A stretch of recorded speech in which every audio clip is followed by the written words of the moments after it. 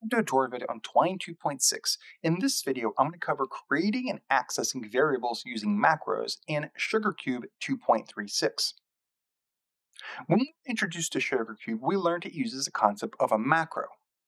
A macro is carried over from the earliest versions of Twine over into SugarCube. When we use a macro, we can affect things within a story. One of the most common usages of macro is in connection with another concept called a variable. In programming concepts, we talk about a variable as something we can store data in, access, and then do other things with it. Generally, we want to create, access, or compare. And those are the three things I'm going to cover in this video. So when we discuss variables, the word variable just means in English something that is able to be changed. Taken over into a programming context, this is, as we might think of, the metaphor of a bucket. We can put things into a bucket, take things out of a bucket, and compare what's in a bucket to something else. This is incredibly useful in a programming context when we want to save certain things. For example, we might want to save the number of lives in a video game, or compare statistics in a role-playing situation, or a number of other things. When we create interactive stories, the ability to create variables, these buckets we store things in, is incredibly useful because they allow us to create dynamic things, or adjust information, or interact in a number of different ways within the stories we create. In SugarCube, as I mentioned, we use this concept called macros. So when we write a macro within SugarCube, we use two less than symbols, the name of the macro, what's sometimes called its keyword, and then two greater than symbols. Within that space, along with the name of the macro, sometimes we include something else known as an expression. SugarCube, as we know, is built on another language called JavaScript. While we don't necessarily need to know everything about JavaScript, one of the many concepts carried over into SugarCube is this idea of an expression. There are two important types of expressions that we need to know as we work with variables within SugarCube. The first is an assignment expression. Assignment is a description of assigning a value to a variable. The value of the variable goes on one side, there is a symbol between them, and the variable goes on the left. So I've gone pretty far in the explanation without looking at some code, so let's look at the code and then talk through what this looks like. So I'm going to go ahead and pull up example 1. So the set macro is one of a large number of macros available within SugarCube. And as I mentioned in other videos, SugarCube shows off its greatest strength in its macros and how we use them. So in this case, notice we have the name of the macro, right? We have two less than symbols, name of the macro, something, in this case an expression, and then two greater than. Now, I want to highlight something. This right here that I've highlighted is an expression. In particular, it is an assignment expression. I am assigning the thing on the right to the thing on the left. Now, the left and right are a description of the thing in the middle. In this particular case is the English word to. In the second line right here is the sign equal. In either case, I'm taking the thing on the right and putting it in the thing on the left. The thing on the left is what we call a variable. There are two categories of variables within SugarCube. There are story variables, ones we create and exist as long as the story does, that is until we close the tab or window. And then temporary variables, where we might want to store something, but we don't particularly care if it gets destroyed or removed later. In this particular case, I'm using story variables, and we know this because they use the $sign. If we want a temporary variables, we use the underscore. There's one more thing we need to know about variables. Because SugarCube is based on another language, JavaScript, we have to follow JavaScript's rules about naming things. So when we're naming variables, we can use letters, numbers, and the underscore, but we can't use spaces and we can't use any other special characters. So in this particular case, the name of the variable is example. The category of variable is story, notice the $sign, and I am assigning it, this is an assignment expression, the value on the right-hand side, on the other side of the English word to. So I am saying set the story variable example to the value 5. And this is exactly the same right here on the second line. The second line is using the symbol that's common in JavaScript. The top line is using something that's part of Twine script that is available within SugarCube. As we learn to use SugarCube, sometimes we can intermix parts of JavaScript and parts of the functionality provided by SugarCube, and whatever makes us feel most comfortable, and we can also switch between them as needed. So we can create a variable by assigning it a value, again using an expression, an assignment expression. Well, we spent a lot of time talking about creating variables and what they are. What if we want to use them in a particular way? Let's move to the last two examples and talk about how we might want to access and compare the value of variables. So in example 2, we can access the value of a variable. Now notice in this case, I'm using a temporary variable. Notice the underscore in front of the name of the variable. Notice again, using the set macro and its value that I am assigning as part of this assignment expression and on the right-hand side. Again, in English, this would be set the temporary variable lives to some value is 10. But notice something a little bit interesting. Outside of macro usage, I just have lives right here by itself, and it says lives remaining underscore lives. Now let's go ahead and shift the start of the story to example 2, call it to build, and let's go ahead and play. Notice it says lives remaining 10. So notice when we want to access the value of a variable, we can do it outside of a macro by using the variable along with what its category is, story or temporary. Now let's talk about one more way of accessing variables and what we do with them.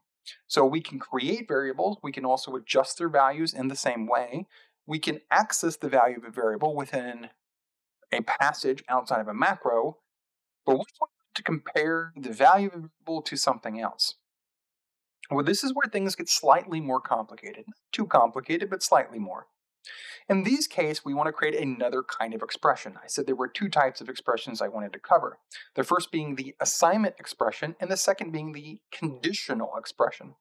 The conditional expression describes some comparison of one thing to another. If the evaluation of the comparison is true, that it is currently correct, then something happens as a result.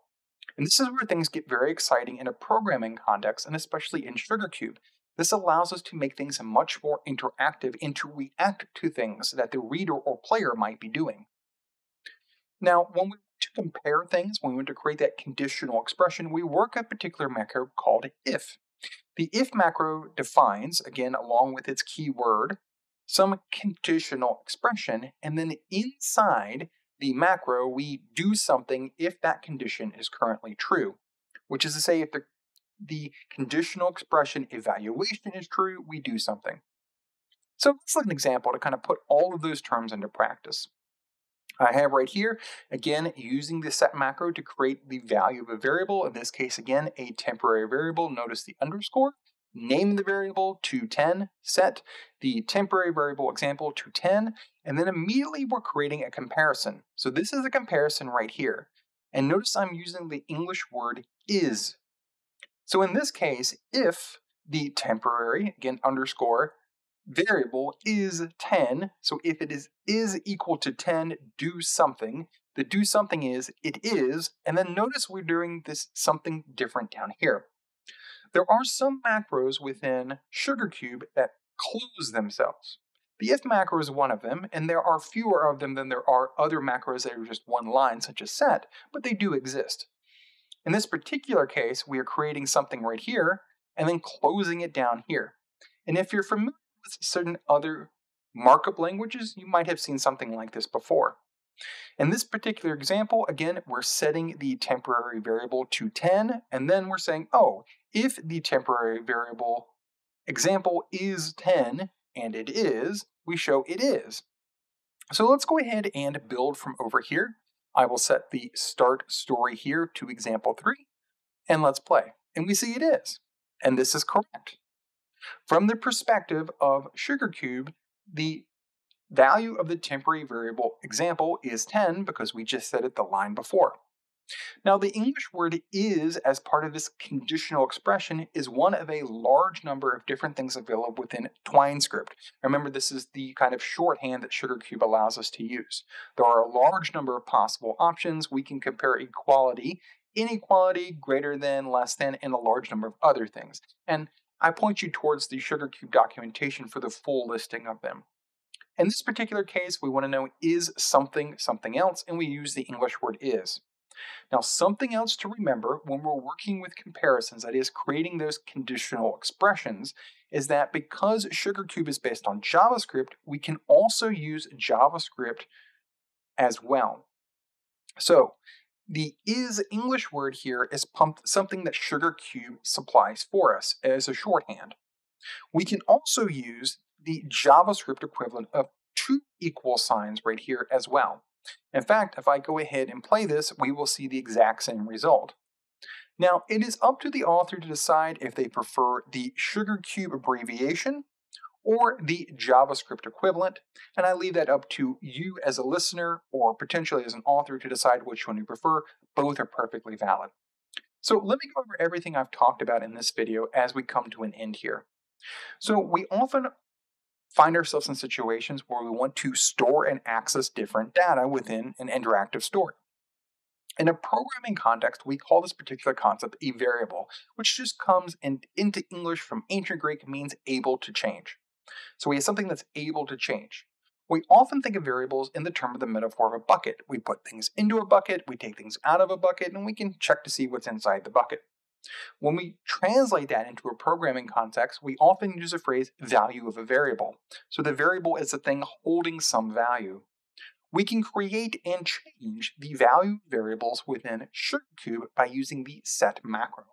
The set macro is a number of different macros we can interact with, and again, the greatest strength within SugarCube is its large availability of macros. We will cover far more in other videos.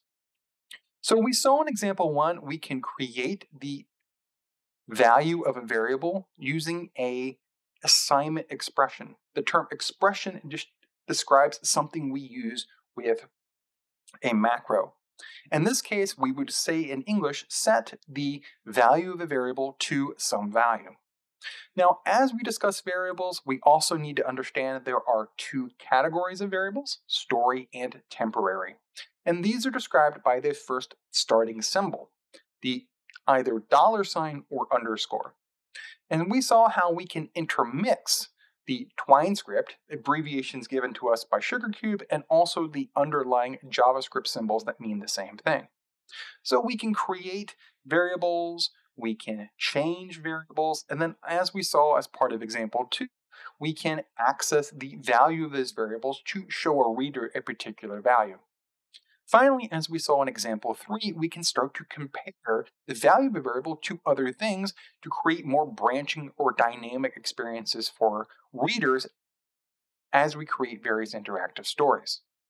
Part of doing that is working with the if macro. The if macro allows us to create conditional expressions that we compare the value of a variable to some other value or create some other comparison. When we work with those, we also have access to the Twine script English abbreviations. In this case, I'm using the word is, and there are a number of other abbreviations I could have used for other comparisons, greater than, less than, and a number of other things available within SugarCube. Or we can fall back if we have knowledge of, or if we'd like to use the equivalent in JavaScript as well. Thanks for watching.